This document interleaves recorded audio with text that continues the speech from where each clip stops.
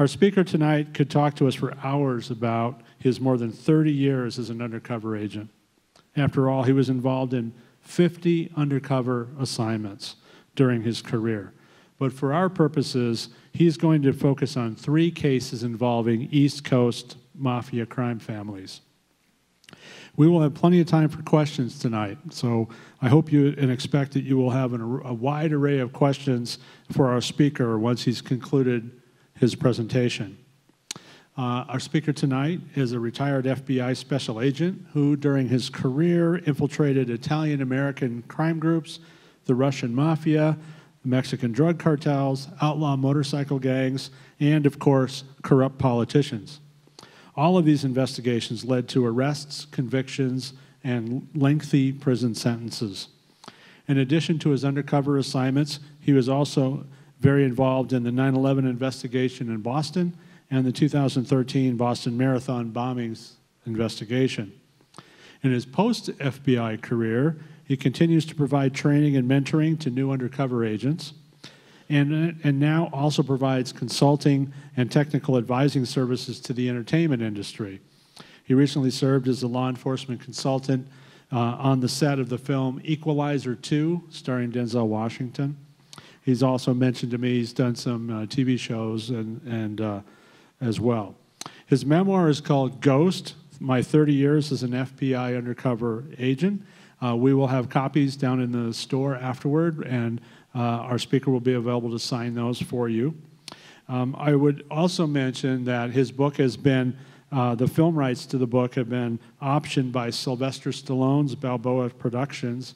So what I think Stallone and his associates are looking to do is a feature film as well as a TV series based on the contents of the book. So obviously it caught his attention as well. Please join me in welcoming Michael McGowan.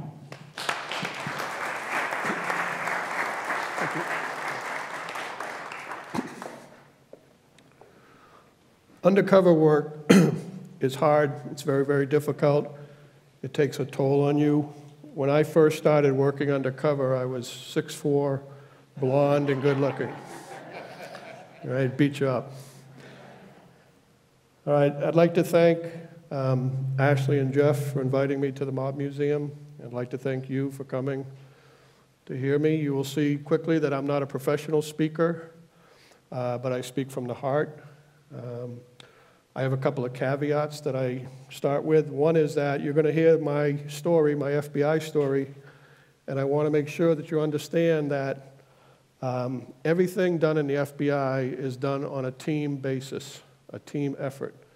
If you ever hear anybody tell you that they did great things in the FBI by themselves, they're not telling you the truth. Okay, I can tell you about my stories, my adventures, but in everything I do and the things we're going to talk about tonight, it was a team environment, and I worked with great agents and great police officers. All right. Quickly, I retired from the FBI in July of 2017 after 31 years of service. And prior to the FBI, I was a police officer for about 5 years. So I've been doing this stuff for about 35 years. And what everybody asks me about now is the last year and a half since I've retired about my fun times in Hollywood. Okay, working on movies and TV shows and blah, blah, blah. I also make it clear that all that really matters is what happened here. Right? This was the important stuff. This is what I want to be remembered for. Not a TV show, not a movie. All right? I have kind of an interesting career in the FBI. I'm going to walk you through the book in order, and we'll be able to talk a little bit about some cases I did on the East Coast involving the LCN, the Cosa Nostra, this thing of ours. Okay, I came out here. The museum was kind enough to bring me out here a day early, and I toured this museum yesterday, and I was fascinated by some of the history of organized crime in this country. Okay, I learned more yesterday than I did probably in 35 years in the FBI. There's a lot of history, obviously, to organized crime, but you have to understand at the time it was my job. Okay, I would get an assignment. This is the target group. These are the people you're looking at. These are the predicated crimes that they are believed to be involved in. And I went to work with dozens and dozens of other agents. All right? But again, getting back to the book, this book that you all see was never meant for public consumption. Okay? I wrote this book for 4 people. I wrote it for my wife and for my 3 children. Okay? I wrote it for my wife to thank her for taking care of our family while I was running around doing this stuff. And I wrote it to explain to my children the type of childhood that they had, and when they would see their dad do strange things in the middle of the night or talk into a tape recorder in the basement. My children used to have to wake me up. When they were little, my children would wake me up with a broom handle because I had come out of sleep one time and grabbed my son by the throat. He was 8 years old at the time. All right? Kids kind of don't understand why their dad's grabbing their throat when they're 8 years old. So I wrote it for my children. I wrote it for my wife. It was not meant to see the light of day. That's a story for another day, but we'll get into it. So we're here now, okay? Why did I name it Ghost? Okay, I named it Ghost. I wrote 357 pages. They cut it down to 305, and on 305 I explained why the name. And I wrote at the time, this is in 2007, 10 years before my retirement. I was humbled to receive an award, and I had to give a speech in front of 500 FBI agents. And this is one of the paragraphs I used 10 years before this book was written. I work in a specialty area within the FBI, which by its very nature is secretive, and whose success is recognized by the ability to remain unrecognized as an FBI agent. I'm not comfortable being recognized. I much prefer to remain a ghost, a shadow hiding in the background. Okay? A ghost also floats in and out of situations, gathers evidence, and leaves. Okay? That was my job for 30 years. Okay? A little bit about leading up to this FBI story. Because it was written for my family, not the general public, I spent a little time explaining my childhood to my children who weren't aware very much about my childhood. I grew up the son of a cop. My dad was a city cop. My grandfather was a cop, and now my son is a cop. Okay, we were blue bloods before they had blue bloods. All right? So I've been around police work all my life. I never thought I'd do anything else. I never thought I would join the FBI. I became a police officer a year out of college, and I was arresting people for things I had done a year earlier. All right? A little bit strange, but okay. But I never envisioned to, I tell people two white envelopes changed my life, okay? My senior year in high school, I was joining the Marine Corps. I had no intention of attending college. I couldn't afford it. My family couldn't afford it. I got an envelope, a white envelope, that had a baseball scholarship in it to a college in Florida. Okay, I didn't even apply to the college. But I was able to go to college and obtain a degree, which allowed me to apply to the FBI. Okay? And then as a police officer, after about 5 years in a police department, an FBI agent had handed me a packet of information. It had the qualifications to be an agent, which, because I had a college degree, I was now eligible. But he was smart because he put a second sheet in which had the salary. And the salary was double what I was making as more than double what I was making as a police officer, and I had a baby and another baby on the way. So another white envelope, you are hereby appointed a special agent of the FBI, blah, blah, blah. And off I went to Quantico, Virginia in 1987. Okay? And again, in keeping in line with the book, I'll tell you a quick story about early in my career, and then we'll get into the LCN aspect, okay? But in 1987, I came out of Quantico, Virginia, was assigned to Philadelphia, Pennsylvania. I was assigned to a international drug squad. It was called the Colombian Drug Squad at the time, which is not politically correct anymore, but in 1980s, all of our cocaine was coming from Colombia, and that's the assignment I was given, okay? Fast forward 5 years into my FBI career, and you're welcome to read this in the book down the road, but 5 years into my FBI career, in October of 1992, myself and 3 other agents, we seized 50 kilograms of heroin from Pakistan. And I hope you don't know a lot about heroin, but if you do, 50 kilograms of heroin was valued at the time at about $180 million. Okay, we made that seizure without spending a dime. We convinced the bad guys to front it to us. And I think they're still waiting to get paid, but we arrested them, obviously. We extradited them to the United States. When that happened, and this was like the first third of the book, when that happened, there's a term in the FBI, you become a golden boy, one who can do no wrong. Okay, so within only 5 years of my FBI career, I was a golden boy.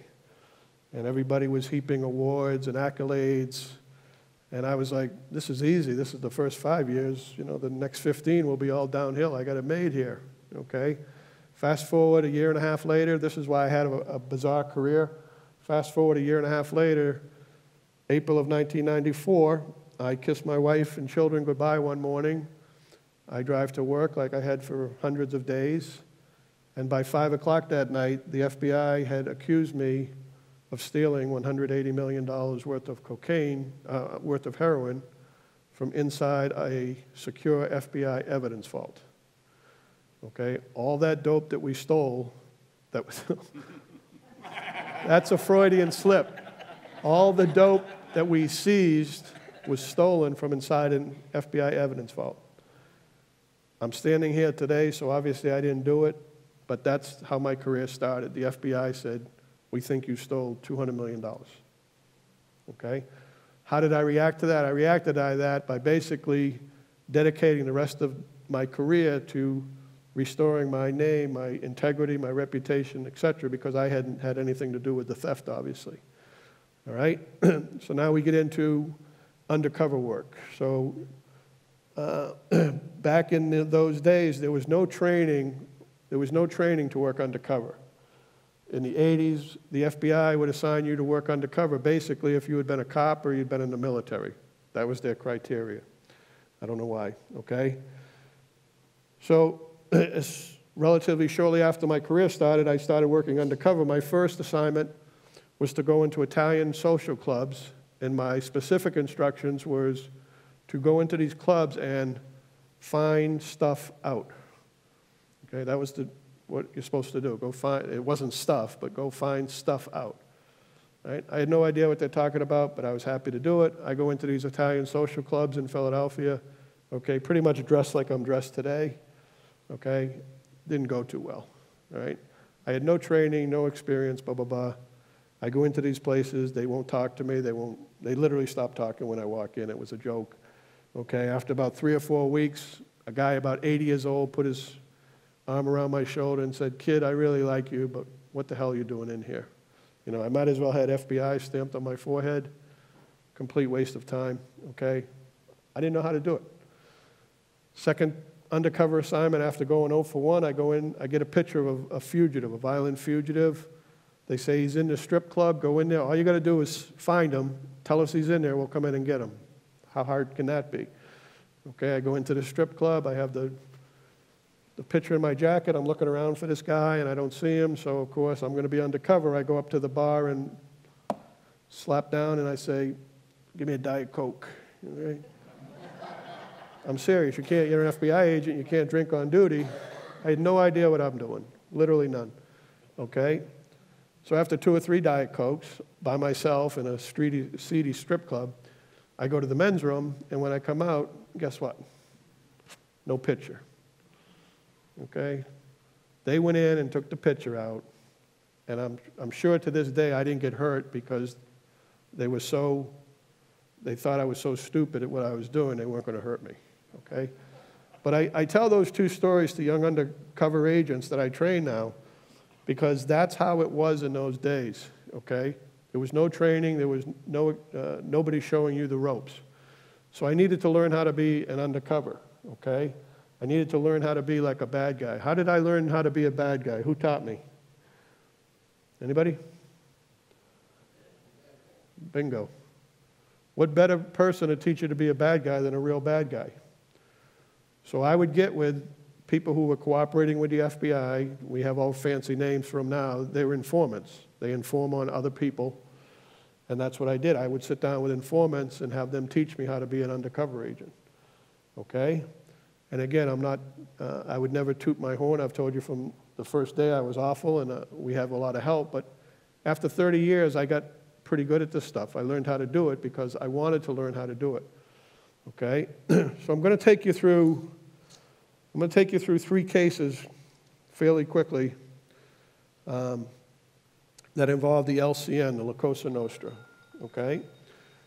The first one was 1999, and it was, again, I don't know who in this room is a LCN historian, but in 1999, there was a mob boss in Philadelphia by the name of Joey Merlino, who's very well known. And Merlino, I was in Boston at the time, and when I was first assigned, I told you I worked in Philadelphia. I had been on an arrest team in Philadelphia when we arrested Merlino on an armored car job. I'm sorry, I think it was an armored car job. But I had been on an arrest team, and I had helped arrest Merlino before this case. So I obviously couldn't meet Merlino during this investigation, but Merlino was aligned with a Boston group of bad guys led by a guy named Bobby Luisi. Okay, and remember the name Bobby Luisi because that's going to come up later.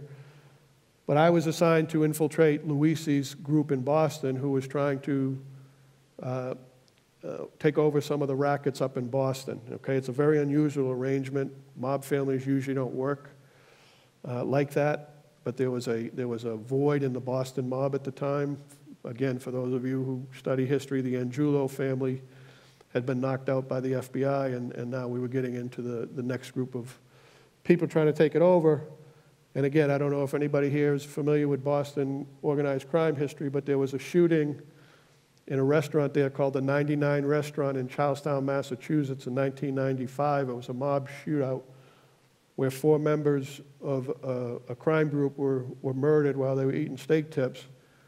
And Bobby Luisi's family were the victims of that shooting, and there is evidence to believe Luisi may have had some involvement in making that happen. So Bobby Luisi was a violent guy. He was out on the street, obviously. He was working hand in hand with Merlino, and it was my job to eventually purchase cocaine from this group. We knew they were selling cocaine, and my job was to make a drug case, okay? You can't buy cocaine from the mob the first or second time you meet them. You've got to ingratiate yourself. You've got to get them to trust you. So I was what's called an earner. An earner is somebody who's not a made guy, who's not even Italian, but he makes money for the mob, okay? Okay, he's an associate. There's all kinds of terminology, but the best terminology is I was an earner. So I would make money from criminal endeavors and kick it to the Mafia so I could work in Boston under their protection. So again, remember it's 1999, but I sold them stolen fur coats, stolen film, stolen cigarettes, all little crimes to get them to trust me, okay? So eventually we're building up to make this drug case in 1999. Philadelphia FBI is investigating Merlino down in Philadelphia at the time, and Boston FBI is investigating Luisi and his crowd. Okay, if you ever want to look at that book, there's a book called The Last Gangster, written by a Philadelphia crime reporter named George Anastasia, who captured that case in that book, The Last Gangster. And there was an informant in that case. He was the one who introduced me into the mob by the name of Ron Prevetti. Okay, Ron Prevetti has been testified in court. He passed away last year. But he was the informant in that case. So Luisi and Merlino were working together. Prevetti introduced me to them to buy cocaine. Fast forward, I spent months with these guys, literally every day, back in the days of the pager. I'd get a page, I'd have to go to the social club, hang out there all day, talk to them. When you deal with mob guys, first of all, I pretty much enjoy the company of mob guys more than I do FBI agents. Okay, they're a lot more fun, they're a lot more interesting, and they're great storytellers. Other than when they're killing each other, they're not bad guys. okay? But I would be with these guys around the clock every day of the week, okay? And in 1999, after about 4 or 5 months with these guys, I finally was able to buy 2 kilograms of cocaine from them, okay? And it's all videotaped, it's all audio tape, it's excellent evidence, and it ties back to the Philadelphia mob in Philadelphia. Memorial Day weekend of 1999, I get a call from my SAC, special agent in charge, who calls me into the office. He says, Mike, we're pulling you out. Why are you doing that? He says, I can't tell you, which is the right answer. He couldn't tell me, but I wanted to know. And myself and the case agent running the case, we made a vigorous argument. We wanted to stay involved in the case to finish it up. We only had about a month or so more to go. We were timing our arrest with the Philadelphia case, so we wanted to, end on a high note. So he eventually allowed us to go back with the understanding I couldn't go inside any of these clubs anymore. I had to do everything out on the street so surveillance agents could watch me and make sure nothing happened to me. So I would go meet these guys in the north end of Boston and do my thing out in the street. And shortly after the Memorial Day weekend, when we convinced them I could go back, the first time I walked down to the social club where I normally went inside, I looked in and I saw Bobby Luisi, and I waved him. I said, Bobby, come out. And he's like, no, you come in. And we're standing there in a standoff. You come out, you come in. And now I see 2 of his henchmen coming up from either side. I know these guys carry guns. I've seen them with guns before. So I'm like, I probably should have listened to my boss. I don't understand why they want me to come into the club. Now they're coming up the street. So we go into the club, and I literally take like 1 step in, and I don't want to go any further, okay? And any FBI undercover agent who tells you they don't get scared is full of something, okay? My knees were literally knocking together, all right? But you don't have a choice. You have to talk your way out of situations. I'm not going to fight these guys. There's 3 guys. They're bigger than me. 2 of them have guns. You got to use your mouth and use your mind. So I go into the club where I wasn't supposed to go, and then the next thing they say is, Mike, you need to come down in the basement, okay? I don't know if any of you have ever been in the basement of a social club, but it's probably not where you want to go. Okay? I had never been in that basement. I never want to go back to that basement. I didn't have a choice. Okay?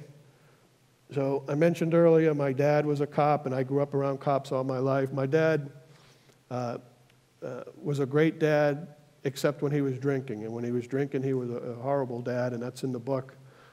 But he had been dead now for about 25 years. Okay? I go down in his basement, and there's a jukebox. Okay? Those days, still had jukeboxes. I get down into the basement, and the jukebox is playing My Way by Frank Sinatra. That was the only song I ever heard my father sing in his life. And that's weird when you go down into a basement when you think you're about to get killed, and that song is playing on the jukebox. So in my opinion, that was my dad, probably from below, but maybe above, telling me I was going to walk out of there alive, okay? And once we got downstairs in the basement, they started to talk about cocaine, so I knew I was okay. I didn't have to talk my way out. They were initiating more cocaine conversation. So we ended up ordering up more cocaine, and then about a month later, we arrested them, okay? And on the day of the arrest, as the undercover agent, my job is not to go out and arrest anybody. I stay in my undercover office, and if they have trouble locating somebody, I'm supposed to call them up and put them down so we can arrest them, all right? And in that office, I had a good guy phone and a bad guy phone. So I had an FBI phone, and I had a phone that the bad guys called me on. And at 6 o'clock in the morning, we started hitting doors, and about 5 minutes later, the phone rings. Okay, it's 6 o'clock in the morning. I'm just sitting there eating donuts and reading the newspaper, and I go and pick up the FBI phone, and there's nobody on it. And I look, and it's the bad guy's phone ringing. And I go and pick up the bad guy's phone, and then, Mike, the FBI's coming. Get out of there. Okay, so even on arrest day, these guys were calling to give me a heads up that the FBI were coming. Fast forward, they get arrested, they get interviewed. They asked them about that day they took me down in the basement. And what they told me, and I wish I knew this that day, They said, we thought Mike was being followed by the FBI, and we wanted to protect him, so we took him down into the basement. Okay? So I think I'm getting killed. They think I'm being followed by the FBI. All right? Interesting. All right? There was a lot of attention. This was a mob boss. I think we locked up 15 to 20 people, both in Boston and Philadelphia. There was a lot of talk. There was a lot of news coverage. And I thought it was interesting because I was watching the news that night with my wife, and there were 3 people on the TV talking about the case and extolling the work of the FBI and undercover agents and blah, blah, blah. And I didn't recognize any of the 3 men. Okay, they were somebody within the FBI who was talking about this case that I don't remember seeing them 2 or 3 o'clock in the morning. But, you know, they have their jobs, I have mine. The thing I was most pleased about in that case, in the affidavit to arrest Joey Molino, the boss of the Philadelphia mob, in the affidavit it said, quote, basically on such and such a date, Molino told Luisi, so the Philadelphia mob boss is telling the Boston LCN member to treat that undercover like he's one of us, okay? Like he's one of us. So you have a mob boss telling him to treat an FBI undercover agent like he's one of us, right? That's why you do this stuff. That's why I did this stuff for so many years, okay? These guys, these organized crime guys, think they're slicker than everybody, okay? I tell you, I enjoy their company. I always have, okay? But they always think they're the smartest guys in the room, and all you got to do is walk through this building to see that they're not, okay? So again, that was the first case that I was involved in on the LCN. That case took about 6 to 9 months to complete, and I was exhausted. When you do this stuff, and Jeff mentioned it in his opening, when you do this stuff, you're somebody that you're really not, okay? You have a persona that you have to carry on all day long, okay? And I joke at first about my height and my hair color, but this stuff is very taxing on you both physically and mentally. So you really have to work at keeping your professional life separate from your personal life. And a big part of the book story is about keeping that separation. Anybody who knows Boston, when you leave Boston and head north, there's a bridge called the Tobin Bridge. And when I had a rule that when I hit that bridge, once I went north, I was dad, husband, coach, friend, neighbor. And when I came into the city and went over the bridge, I was dope dealer, bank robber. You really have to, that's how I had to have a physical landmark to separate the 2 lives, okay? The FBI now does psychological testing of their undercover agents. It didn't exist when I first started doing it.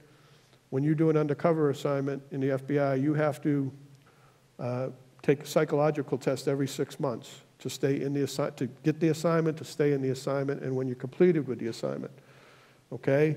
So they didn't have it when I first started. Once they started it, I would take it, and like everything else I did, I would cheat and try to give them the answers I thought they wanted, okay? So finally they came to me and they said, would you please stop cheating and try to take this truthfully, and we'll see what we got. And so I did that. I answered 600 plus questions. I answered them honestly. And they told me something that day which influenced the rest of my undercover career. Okay, we're going to use a quick example is this bright line here, okay?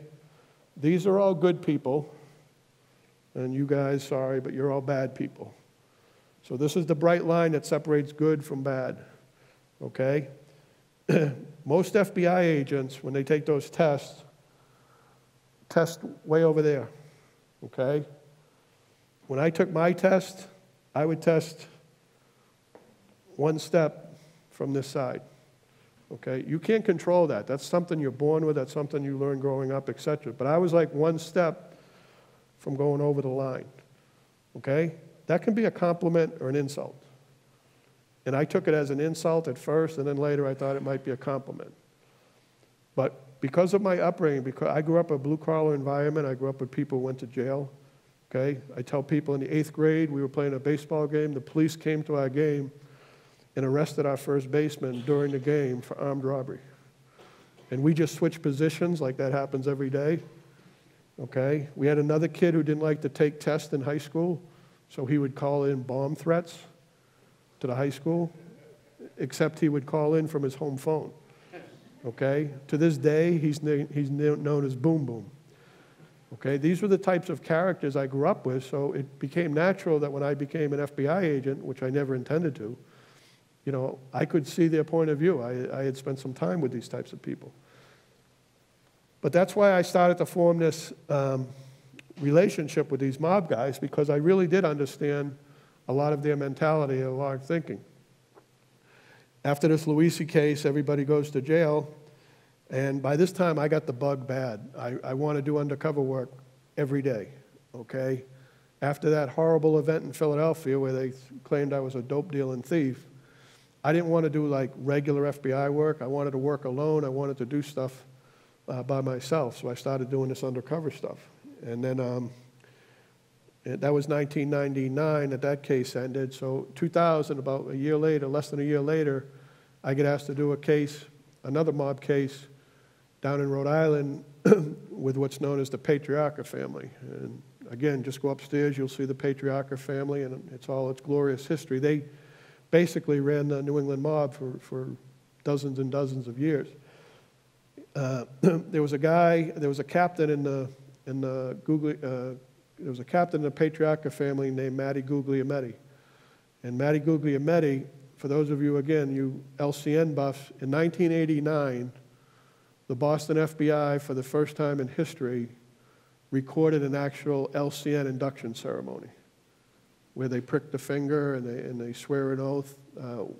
The Boston FBI recorded an induction ceremony in which Guglielmetti was present, okay? He was already a captain in the Patriarca family. Guglielmetti went to jail after that, number one, for being at that ceremony, and two, for some other crimes he committed in Connecticut. And he was coming out of jail in about 2000. And he was being positioned to perhaps take over the leadership of the Patriarca family at that time. He was a union steward in the laborers' union in Rhode Island.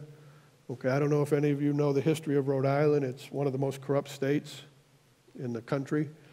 Okay, there's been this nefarious relationship between the mob, unions, politicians, etc. So we became proactive, and we were going to go after Guglielmetti basically as soon as he came out of prison, because and again, for you defense lawyers sitting out here, we properly predicated him. We were authorized by law to go after him because of certain information we had. So my job was to get next to Guglielmetti, okay? Now, in the Luisi case, I was introduced by Ron Pervetti. He introduced me right to the top level. This time, I had to work my way up the chain to get to Guglielmetti. And from the experience I had in the first case, they asked me how long they think it would take to meet Guglielmetti, and I said 2 years. And they said, why is it going to take 2 years? I said, this guy is just coming out of jail. He wants to be the boss. He doesn't trust anybody. When he went to jail for the '89 ceremony, he didn't even speak on the tape. He was convicted of being there, and he still went to prison. Okay, so he's a very careful and crafty mob guy. Okay, so we set up a scenario that I was, this time in the Luisi case, I was just a businessman, a low-level businessman. I, took things that fell off the back of a truck type. But in the second LCN case, I'm going to be an astute businessman, okay? And again, the mob wakes up every day. The only thing they think about when they wake up is, how do I make money for tomorrow, for today? They don't even worry about tomorrow. How do I make money today? So if you position yourself as somebody who can make money for them, you got a shot. So we set up this elaborate background for me, and I finally end up meeting Guglielmetti, and it took just about 2 years to meet him. But I had to work through a series of soldiers, working my way up and getting there. But now I'm working this stuff full time, okay? Every day I go to work in Rhode Island. It was like a 200-mile round trip for me. But I have to go to this office every day and try to slowly infiltrate the Rhode Island mob. But go back and forth. This is why I thank my wife and explain to my children why I was never home. All right? I go and do that, though, for the case ended up being 5 years, okay, from 2000 until 2005. So every day for 5 years, roughly, 20% or 25% of my FBI career was dedicated to this one case. Being undercover for 5 years is not normal, okay? To be somebody else for 5 years every day is strange, okay? But I was getting better at this tradecraft that we do, so by the end of the case, I was taking Guglielmetti to like my children's sporting events and watching the game with him without him understanding one of the players was my kids, okay? I ended up working my mob hours around my kids' sports schedule, which sounds goofy, but you can do it, okay? It takes a little practice, but you can do it. I love golden retrievers, okay?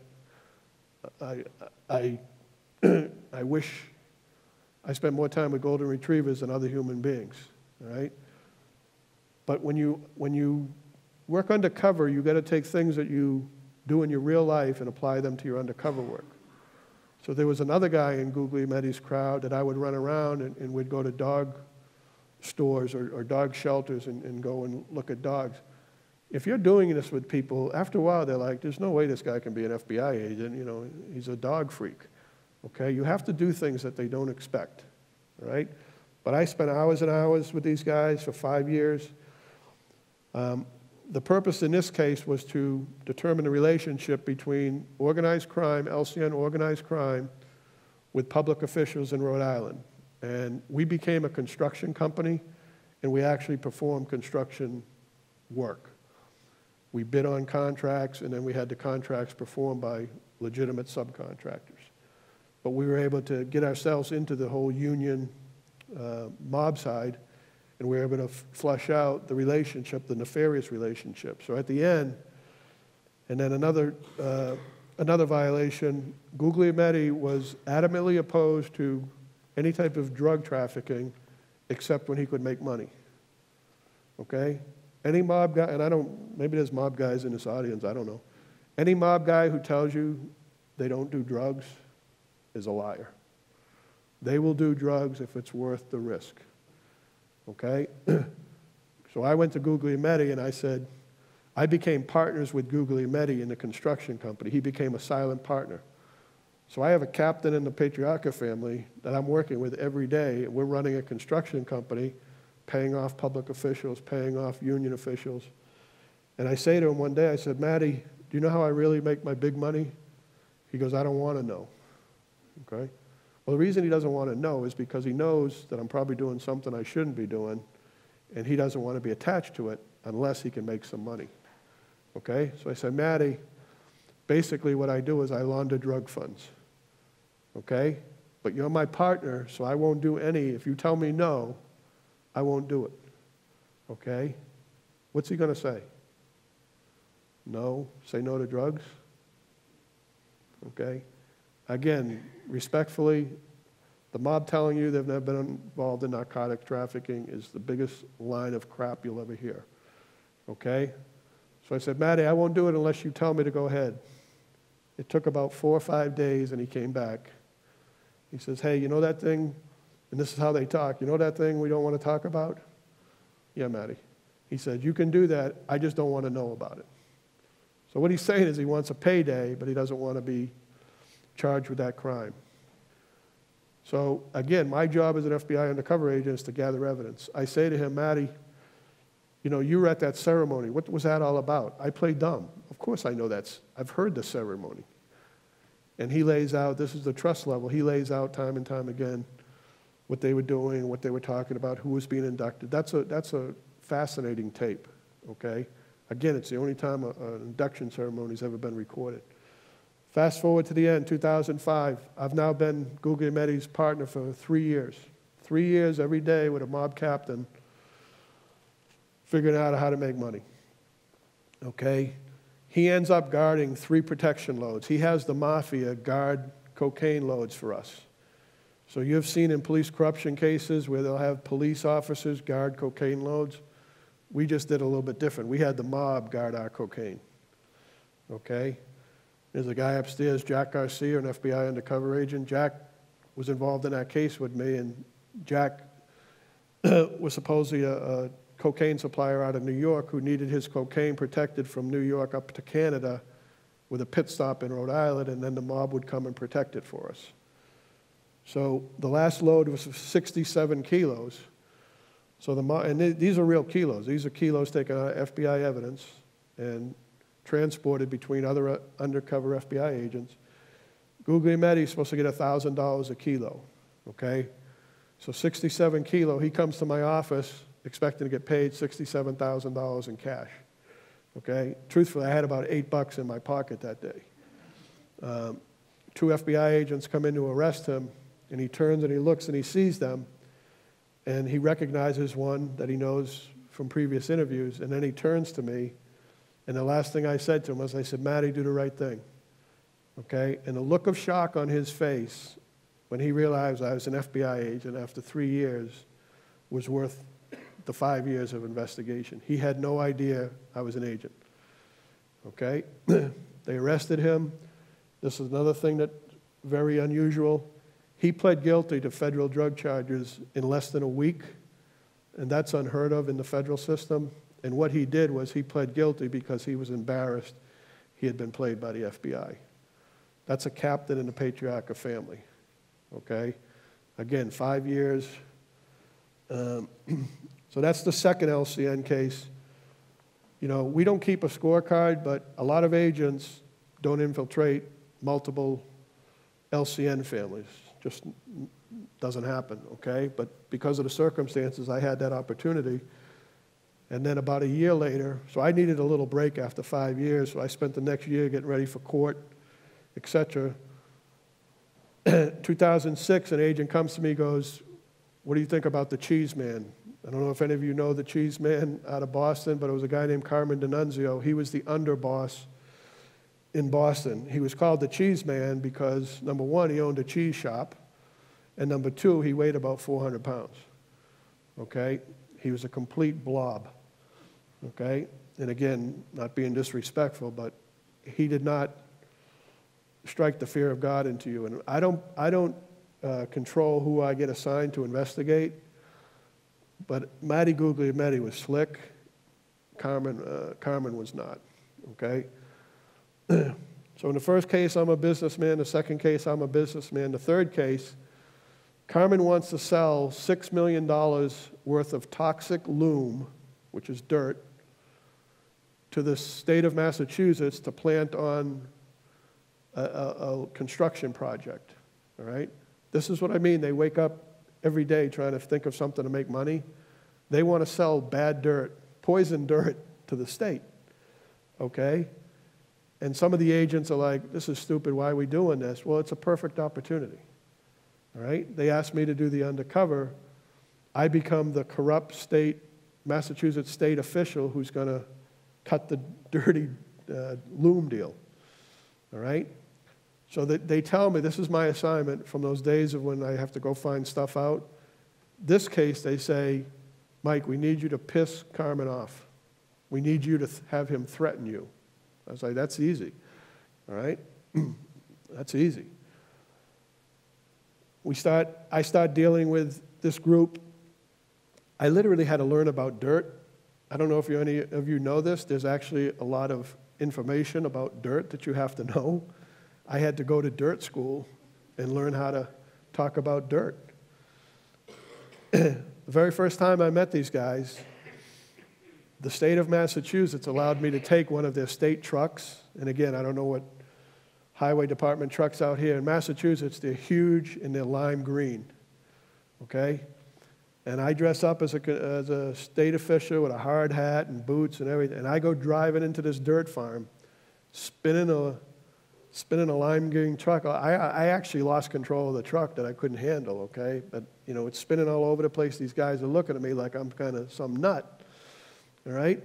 But I'm whipping around and and they're literally jumping out of the way. And I apologize in advance to the ladies here. But as soon as I get done, I park the car, and I get out, and in front of everybody, I urinate on the tire, okay? And I urinate, and I walk over to them, and I shake their hands without washing my hands. And these guys are literally like, right? And again, by this time, I was pretty good at what I was doing. So I take a phone, like I take a phone call, and I walk away, and I stand on the side, and I talk on the phone to nobody for 15 minutes. I'm completely ignoring them, okay? This is driving them nuts, because I know this is all going to get back to D'Annunzio, okay? People, anybody here ever seen the TV show Cesar Millan, the dog whisperer? My favorite show ever, okay? Cesar Millan, the dog whisperer. I can tell you for a fact that dog control techniques work better on human beings. I'm not joking. You'll read in here my love of Cesar Millan, okay? If you watch that show, he will teach you how to control a dog without the dog understanding you're controlling him. And I would watch that show, and then I would go to work and try these dog techniques on people. And they work most of the time, okay? So anyway, I make these mob guys at this dirt farm furious. They're ready to kill me, but I'm the only guy who can forge the paperwork to buy the $6 million worth of dirt. So I basically tell them, you guys are nobody. I need to hear from the big boss. Who's ever running this thing, I need to talk directly to the guy. Now, I don't say I know it's D'Annunzio. I don't say I know it's the mob, but you guys are like, nobody. Give me to your boss. So this all gets back to D'Annunzio, and he's fuming, all right? We have some electronic surveillance. So he's talking about this Massachusetts state inspector. He wants to stick a hatchet in his face, okay? So I set up a meeting with D'Annunzio, and for those, again, who know LCN culture, this is unheard of. D'Annunzio was the underboss. He's meeting with a complete stranger. Never should have happened. This is how they lost their discipline over the years. This is how greedy they became, and we took advantage of it, okay? 40, 50 years ago, this would never happen, okay? But they're now seeing green. They think they can pay off a state inspector. So I go to this meeting with D'Annunzio, and I intentionally make believe I don't know who he is. So he's like he says, you know who I am? I said, no. He says, I'm the cheese man. You sell cheese? No, I'm the cheese man. I said, I don't know who the hell you are, but, this thing ain't going to happen unless I get paid, blah, blah, blah. And now we're out in a parking lot, and he's furious. And this is where the Cesar Millan stuff, this is now 20 years of experience.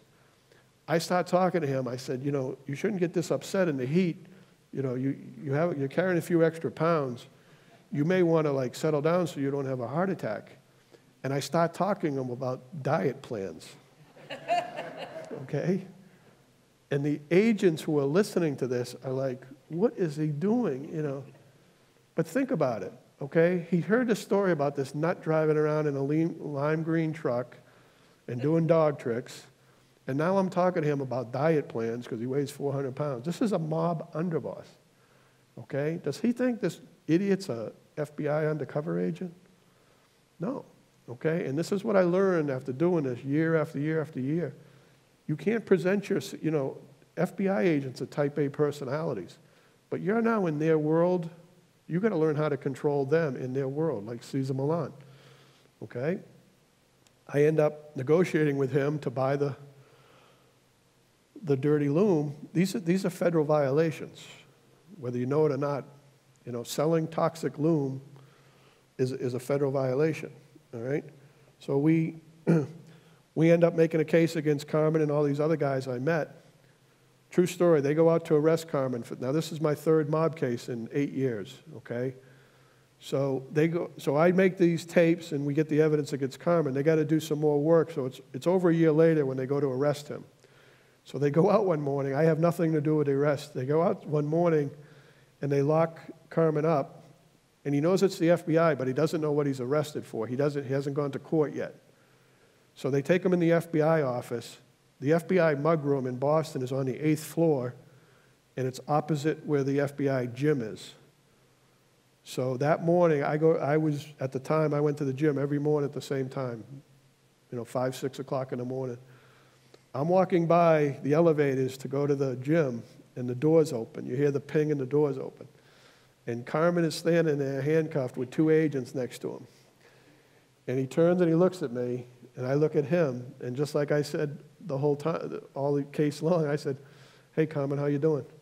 And he looked, and he turned to the agents, and he said, "I'm so effed."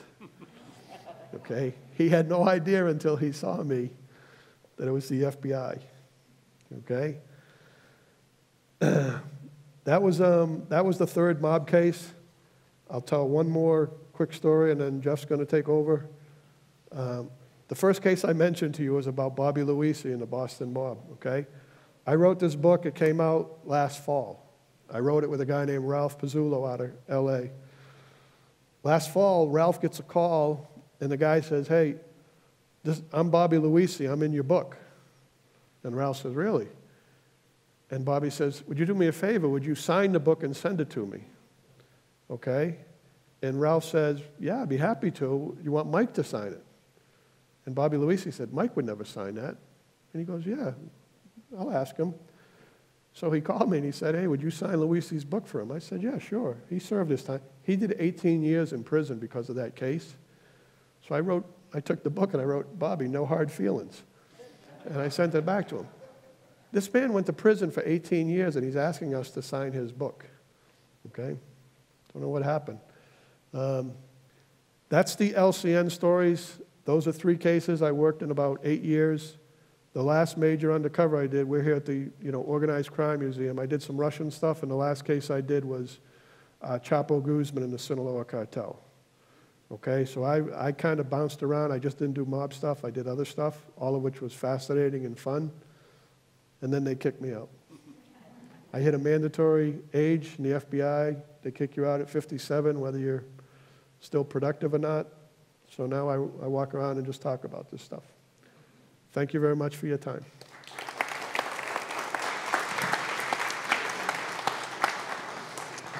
All right, so what we're going to do is take some questions. Keep in mind, you can, as Mike mentioned, he's had a really varied career, so you can ask him about a lot of different things. If you do have a question, I want you to raise your hand, and then we'll bring a microphone over to you, and then so everyone can hear your question. So wait to ask your question until we bring the microphone around. Let's go ahead and start. Who has a question? Not everybody at once. Let's go to the second row in the back here. Was just wondering if they ever figured out who stole the heroin. I'm sorry? Did they ever figure out who stole the heroin? Yes. There was an agent who sat 2 seats in front of me. Not only did he steal the heroin, he stole 11 kilos of cocaine from a different case, and the only agent in common in both cases was me. So for some reason, he wanted to point the finger at me, and it took him about 5 months to figure it out. He was sentenced to 25 years in prison, and he's out. And we don't exchange Christmas cards. All right, do we have another question? Let's go up to the front here. We'll bring the microphone up to you.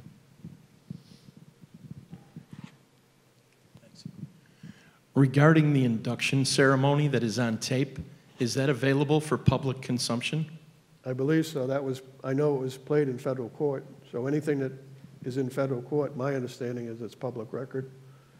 If I recall correctly, Oscar Goodman, one of the founders of this museum, had some role in that. In other words, in fact, I think he was on the other side of a case that was played, and it didn't play well for his defendant. I didn't think it would.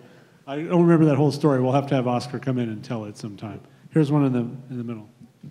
Yeah, Mike. Has the FBI lost any agents undercover? I'm sorry? Has the FBI lost any undercover agents? Yes, Charles Reed was killed in Philadelphia, Pennsylvania in March of 1996 during a cocaine transaction. He was shot and killed, and he killed the shooter. Is that the only one? That's the only FBI agent. I know some DEA agents also. Everett Hatcher is a famous DEA. So between state, federal, and local law enforcement, I know of at least 20 events where law enforcement has been killed doing this. It's not, you know, I try to be a little bit humorous up here. We do what's very serious. You can get killed any day you go to work. It's just the life. Well, Mike, there's a question I might have for you. Was there an instance where you felt like, I mean, you mentioned one case, but other cases where you might have been found out and you thought, well, this is it for me? What happened was when I was young and stupid versus when I was old and stupid. When I was young and stupid, I wouldn't take those signals, I'd ignore them. As I got more experience and understood what it was and what was at stake, there were times that I either wouldn't have taken an assignment or I stopped an assignment. You need to recognize there's no case, Louis Freeh said this, there's no case worth an agent's life. All right, we have a question toward the back here. Have you ever been worried about revenge from any of the cases that you've Yep. been involved in? Yep, and just so for the record, I've spoken between 75 and 100 times about the book, and that question is asked at every event. No, that's the one question it's always asked. And and I've given a lot of thought. The answer is no, because I believe that if I was going to get hurt, I would have got hurt while I was doing it with them. So I faced them in the street, and then I later faced them in court, so they know who I am. You go to court in these cases, the defense attorney asks you your name, and the second question is, where do you live?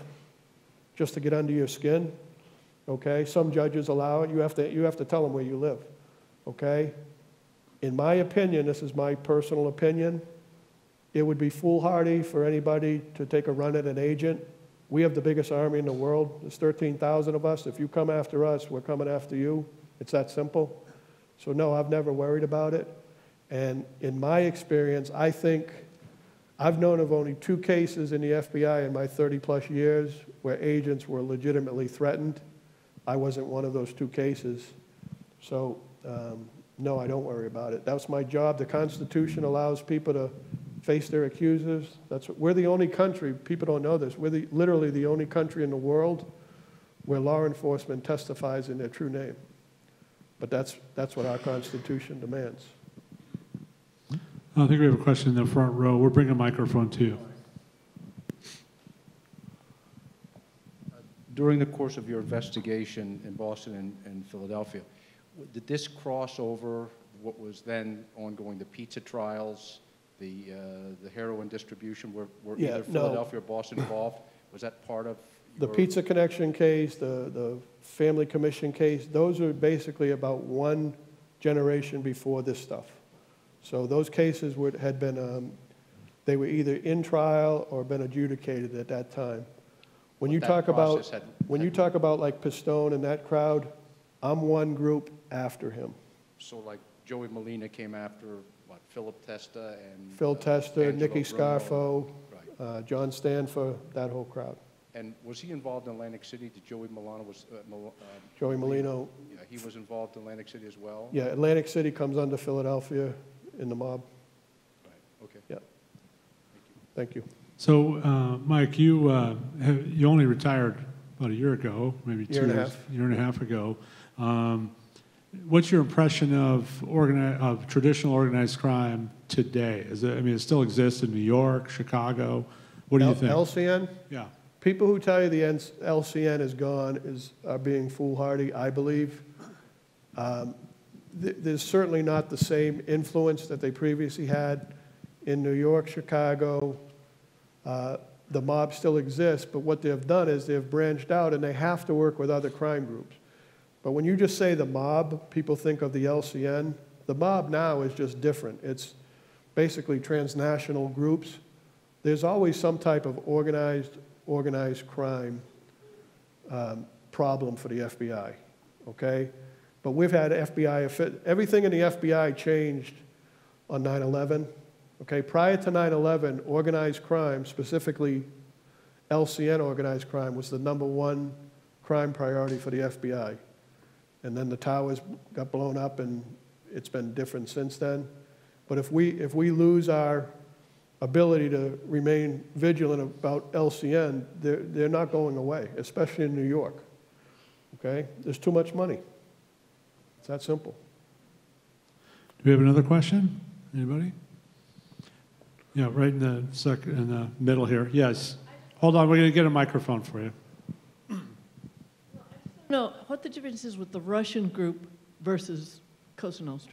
What Because was now the- we hear about the Russian mob. What was a the lot, but I difference? don't- Yeah. The Russians were a lot smarter. They were. The target I went up against, so I worked one Russian organized crime case for 2 years before I did any of the LCN stuff. The head of the Russian group I was targeting was literally a rocket scientist. Okay? I don't think you've confused me for a rocket scientist this evening. He would do mathematical crossword puzzles for relaxation. And I was never able to give him one of the answers. Okay? But again, the Russian were no different than the Italians because they all have one weakness and they commit crimes. And that's what we're here to prevent. I think well, let's take a question here. You'd mentioned taking the soil test and figuring out about dirt. What would you say is the strangest thing you had to look into in any one of the cases that you've done, just as far as out there skills or hobbies or anything like that that you had to take on? That's a great question, and I got a great answer for you. During the Patriarca, Rhode Island mob case, I was supposed to be a wealthy businessman transitioning from one business into construction. And the bad guys wanted me to look into investing in strip clubs, which was fine with me, okay? And they took me one day, it was a Tuesday at 10 o'clock in the morning. They took me to a closed strip club, but what I didn't know is they wanted to sell me the business attached to it, which was a sex shop. And so at 10 o'clock on a Tuesday morning, I got a tour of a massive warehouse full of sex toys and activities. And as I was walking around, looking at all this craziness, there was a room, and I looked in, and there was a gentleman who looked just like you, an average-looking, nice young man, who had on leather chaps, okay, an opening, and then he was pulling a mask over his face. And on the tape, I was good. On the tape, all I said was, "Hey, how you doing?" Okay? And I went outside to my partner. I would always have a partner that I went to these things with, and the tape recorder is still rolling when you finish your meeting. You have to be very careful you don't say something you shouldn't. And he said in 30 years, he never heard me say one word except that day, and all I said was, "Wow." Okay? And that sight is seared into my memory forever. It was the strangest thing I'd ever seen. All right. Well, I don't think we can let you go without one quick note about your role with the El Chapo case. Yep. We'll talk about that. Yep. Quickly, in 2009, 2009, Boston FBI had an opportunity. We had an informant that had worked with the Pablo Escobar organization in Colombia. And he went to prison, and while he was in prison for 17 years, he became connected to the Sinaloa cartel. So in 2009, if you don't know the history, the Sinaloa cartel was the most powerful drug organization in the world. Chapo Guzman, the head of it, was hiding in the mountains. That was during his first escape. So we were introduced as a Sicilian crime group. We had no connection to the United States. So I played a Sicilian crime boss, and from 2009 to 2012, we went against the Sinaloa cartel. They told us at one point during that, they told us we were the only organization more disciplined than they were. So that's pretty good to have the Sinaloa cartel say the FBI is more disciplined than they are. Okay? I exchanged phone calls and handwritten notes with Chapo, and in 2012, we indicted Chapo and arrested basically his executive board. Okay? That was the highlight of my undercover career, to go up against them at the end of your career and make a case against them. And again, there were 3 other undercover agents in the case with me. They were outstanding. I was the El Jefe, El Viejo, the old man, believe it or not, okay? But the three undercovers set it up perfect for me, and we were able to indict Guzman and his crowd. Excellent. All right. Well, I think we're going to transition to the book sale and signing down in the store. Please join me in thanking Michael. Excellent. Is that-